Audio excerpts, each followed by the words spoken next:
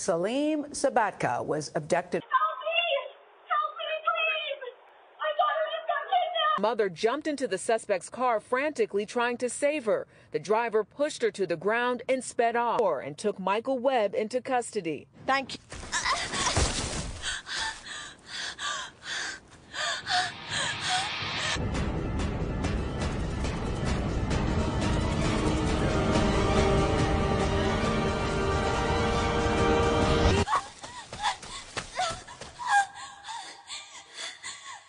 45-year-old Troy McAllister is behind bars in connection with Hannah and another woman's death. Police believe McAllister, who is on parole for robbery, is trying to make a getaway after committing a burglary. Old Nevin Glenn Butler showing no emotion, murder and attempted rape of 86-year-old Fusako Petrus, and the sexual assault of the friend she defended when she was beaten to death. I arrested 18-year-old Darren Brown on kidnapping Cash Jernan. Brown broke into her home through a back door and kidnapped her son while he was sleeping. Police say is responsible for Janelle's kidnapping, rape, and murder is now behind bars.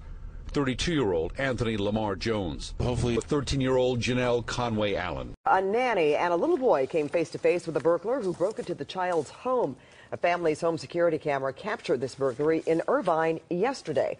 The burglar went through the bedrooms and the nanny's purse that was sitting on the kitchen counter. The nanny brought the 4-year-old home and then saw the burglar standing on the stairs. She screamed. Security video will help them catch the burglar. Anyone with information is asked to give them a call.